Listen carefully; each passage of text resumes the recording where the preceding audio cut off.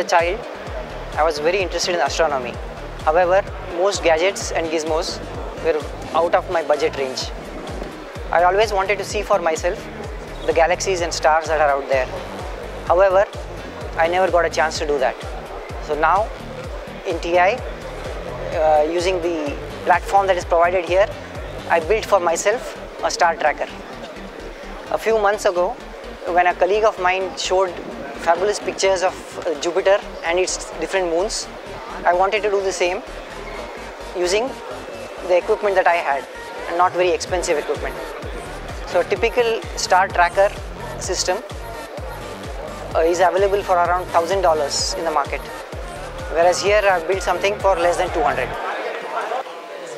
The star tracker is based on a Coelostat, which is basically a two-mirror system. The first mirror is rotating about a couple of axes perpendicular to each other, and the fixed mirror directs the light to a camera. The rotating mirror needs to rotate to compensate for the speed of rotation of the Earth, so that the image of the star is constant. The rotation is done by two motors, a stepper motor controlling the rotation from east to west, which moves at a very slow rate, and the DC motor controls the rotation along the perpendicular axis. The mirror is mounted on an equatorial mount so that the stepper motor can counteract the relative motion of the Earth.